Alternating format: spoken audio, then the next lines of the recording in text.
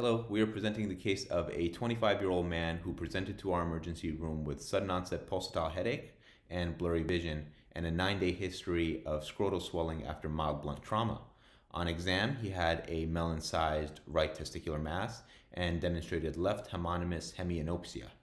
The patient was rushed to the CT scanner where a CT scan of the brain demonstrated a right to left midline shift and a 6-centimeter hemorrhagic mass of the parietal and occipital lobes, and CT scans of the chest, abdomen, and pelvis demonstrated numerous retroperineal, pulmonary, and mediastinal lymph nodes, along with a 17-centimeter mass of the right testicle.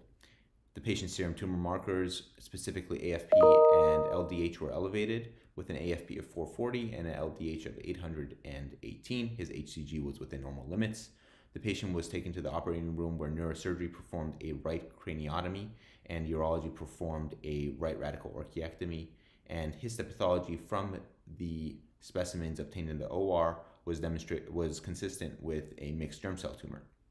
The patient was then evaluated by the oncology service where 4 cycles of BEP were administered, and at 3 months the patient had good tumor response in the mediastinum, retroperineum, and brain with normal serum tumor markers.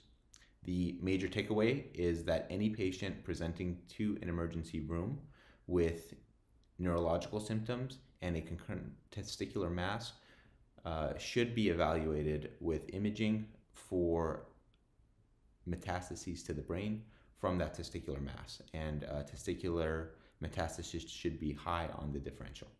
Thank you.